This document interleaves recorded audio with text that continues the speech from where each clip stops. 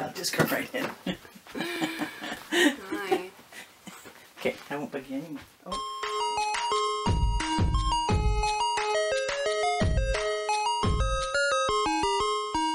Hello everybody, it's your girl Jay, and today I am here with my next installment in my Roygbiv series. If you are new to this channel, then maybe you don't know what I'm talking about, but I've decided, since I am an early childhood educator, or a preschool teacher if you will, that I was going to create a series on my channel where I take the colors of the rainbow and I give you book recommendations based off of those colors. So I recently did red, which I will leave down below if you're interested in checking out, but today's video will be all about orange books. I tried to pick from all different genres because if you have been on the channel for a while, you know that I'm a heavily predominant thriller reader and I didn't want to give you just thrillers. So I did pick some contemporary, some thriller, and one graphic novel for you guys. So without further ado, let us get started.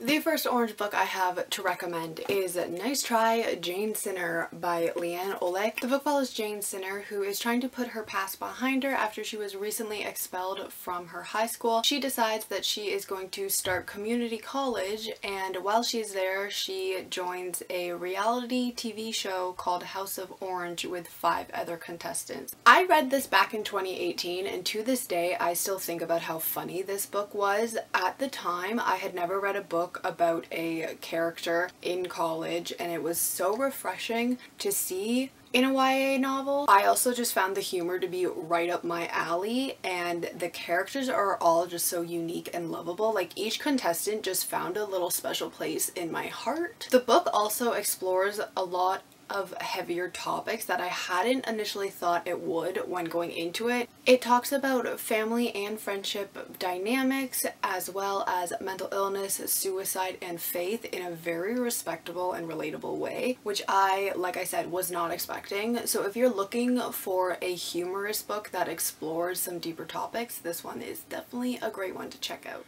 The next book I have is my graphic novel choice. I love this graphic novel so freaking much, but it is Bubble by Jordan Morris. And this follows Morgan, who is an imp hunter. She lives in the bubble of Fairhaven. She lives with her roommate Annie, who uses the monsters that Morgan kills in order to make drugs. So when an app called Hunter is developed, it allows Morgan to kill these monsters for cash and run her drug business on the side. I absolutely loved it. I give it 5 out of 5 stars. It is so much fun. If you have watched my videos, you know that The Adventure Zone is my all-time favorite adult graphic novel, and this has the same vibes, same humor as The Adventure Zone, so I was all for it. Like The Adventure Zone, it is actually based off of a podcast, which I think is really cool. I've never actually listened to the podcast, but after reading the graphic novel, I'm definitely intrigued to check it out. The art style is very bright, very intriguing. It definitely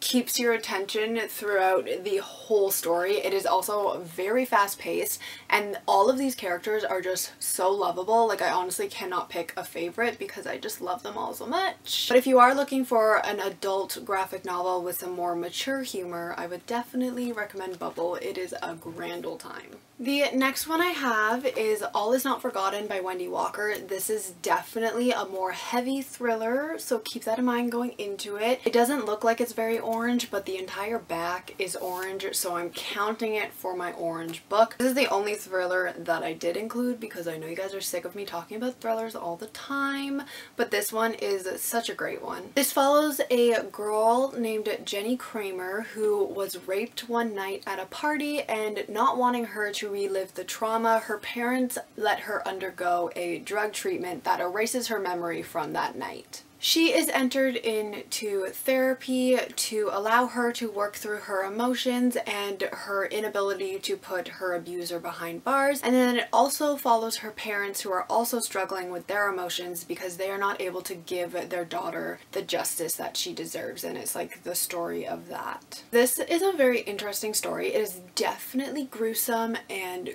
just a really hard read, but I found it so intriguing. The choice of narrator is probably the most interesting part of this book. You don't find out who they are until a couple chapters into the book, but it made it so much better in my opinion. Throughout the book, you do not know who was behind Jenny's attack, and it was so fun, which is like a weird word to use in this sentence, but it was really fun to try to figure out who it was. And I had so many theories about who was responsible, and they all ended up being wrong. The writing style was just so well done, and there's a lot of intersecting plot lines that I found really interesting. So if you're looking for a thriller, I do recommend this, but also keep in mind that it is a very heavy topic and a little bit hard to read if you're not prepared. Next up, I have When Dimple Met Rishi. This is by Sandhya Menon, and I recently read this, I believe last month actually, and I ended up giving it 4 out of 5 stars. I thought it was super cute. This book follows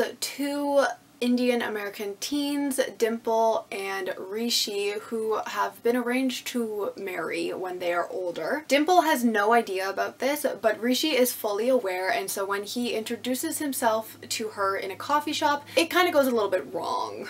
They end up being paired with one another for an app developing competition, and they begin to get to know each other as the weeks progress, and it's like the story of that relationship. I had very high expectations with this book because everybody loves it, and I will say I was not disappointed. I did enjoy the romance, although I wish that it took a little bit of a back burner seat to the app competition. If I had one complaint for the book, I would want it to focus more on the competition and coding aspect, because we don't have enough girls in STEM in my opinion, so being able to see Dimple explore that side of her would have been way cooler than romance in my opinion. But if you are looking for a very fluffy, cute romance, I would recommend checking out Dimple Met Rishi because it is a lot of fun. And then last but not least, it should not come to any surprise for an orange book recommendation. It is Daisy Jones and the Six by Taylor Jenkins Reid. This book follows Daisy Jones and the Six, who were a band that were at their peak around the mid-70s until they broke up. And they have never exclusively discussed why they broke up until now. And it's like the interview of these band members and what happened to them. It was so much fun to read. I actually listened to it on audiobook, which I highly recommend. If you have not picked it up on audiobook, to definitely do that, because it is told in interview style and all the characters have different voices, and it is just such a well produced audiobook. Honestly, when you are reading this and listening to their voices, it is so hard to acknowledge that this is not a real band and they are not real people that actually went through the things that they went through. I could honestly rave about this book forever and never run out of good things to say about it. So like I said, listen to it on the audiobook. It is so worth it. And even if you don't listen to it on the audiobook, I'm sure it would be equally as wonderful if you just read it physically. I honestly really do need to do a reread of it because I have not read it since 2019, and I just remember falling in love with these characters and this story, so I really gotta get to it again. So if you have not read this book, definitely recommend, but you probably have because everybody and their mother has read this book and loved it tenfold. So if you haven't though, pick it up. This is your sign. Alright everybody, so those are the orange books that I'm going to recommend for this second installment in my Roygbiv series. Like I said in my red video, if somebody has done this before, please let me know who it is so I can credit them, because I still have not had anybody come forward and tell me that it's their idea. So I'm just gonna say that it's mine for now until somebody comes forward, but let me know down below some orange books that you've read and loved, or if you have read any of these books, what you thought of them, and I will see you all in my next video. Goodbye!